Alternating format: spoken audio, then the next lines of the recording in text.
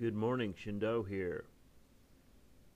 I'm sure most of you heard about the earthquake in Italy last night.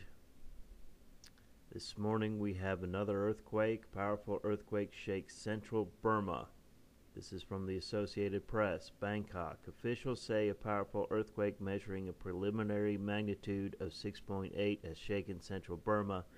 The U.S. Geological Survey says the quake hit Wednesday afternoon and was centered around 25 kilometers west of Shok, an area west of the ancient capital of Bagan.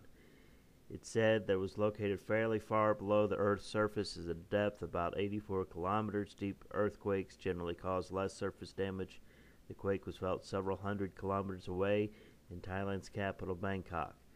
So here we have another earthquake of a fairly large earthquake, 6.8 after a 6.4 last night in Italy. We have a 6.8 in Asia, in Burma.